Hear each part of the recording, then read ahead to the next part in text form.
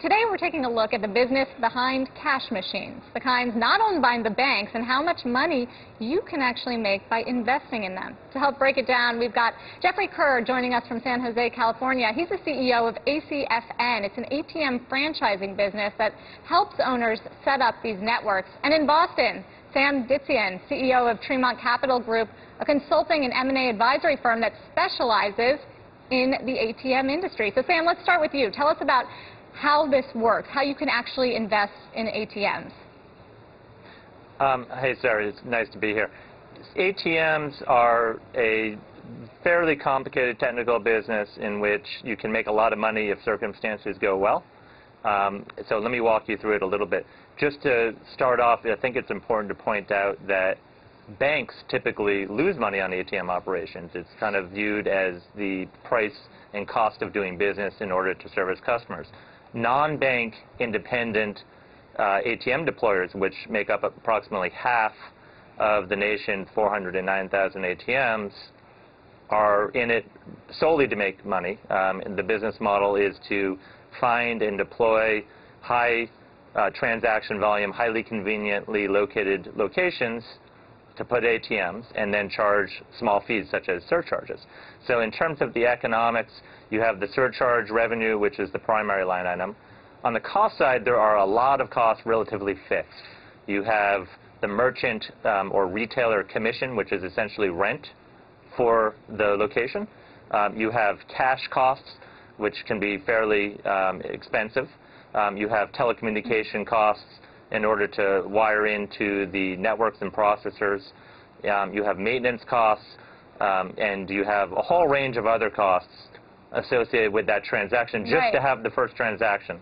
Right. And then what you get left with is the profit, which is somewhere between, negative profit if it's a bad location, to somewhere between 2 and 20%.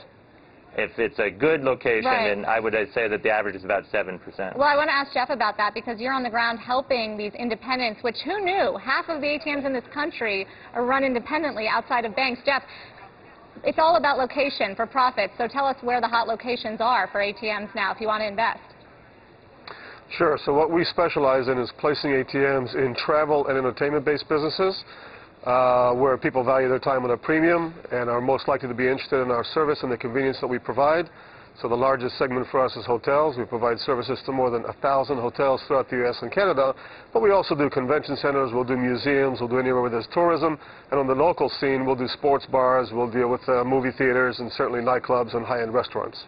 But it's so expensive, Jeff, and Sam ran us through the cost. So what percentage of independent owners are actually profitable? So our business model is fairly unique. ACFN is an ATM franchise business. We're the only franchise in the industry, and where a normal ATM ISO that deploys on a national basis has all those costs because they outsource, they don't have a local presence, so they have to outsource all the services. ACFN actually insources 80% of the services required to operate an ATM, so our cost of operation is much lower, and we can actually operate in locations where your typical ATM company cannot make a profit. We can make a profit. Sam, what's it like, though, to own ATMs right now? I mean, people are using credit cards more and more. Does anyone still get cash like they used to? Yeah, it's a fair question. I get asked this all the time. And if you look back in history, over the last 40 years, people have been predicting the demise of cash, within 5 years. And ultimately, even today, cash is still, hands down, the primary payment mechanism in the United States.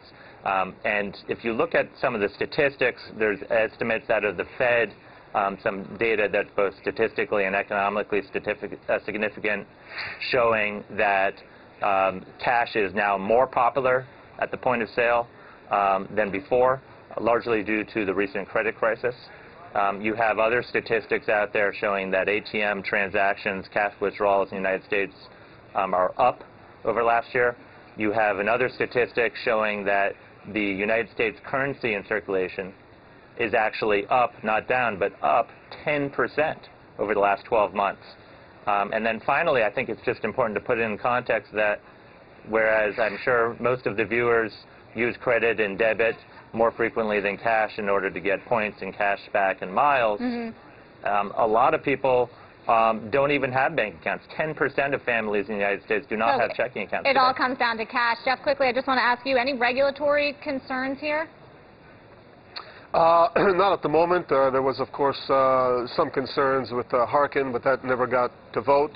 And Dodd-Frank did not address the ATM industry. At the end of the day, we provide a service. We charge a convenience fee for that. And I think unless you're going to regulate all companies that provide services and start telling them what they can charge for that, I think we provide a service. People have a choice whether they use it or not, and the convenience fee. Not that we can see, nothing that's coming down the pipe right now. And quickly, Jeff, how much money is in a cash ATM at one time?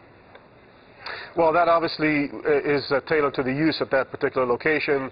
It can be anywhere from $5,000 to $30,000, but it really depends how active the machine is, and we just tailor it to that, so we manage our investment better. All right. Always been curious about that one. Special thanks to Jeff Kerr, ACFN, and Sam Ditzion from Tremont Capital Group. Guess cash is still king, and you can make money investing in ATMs.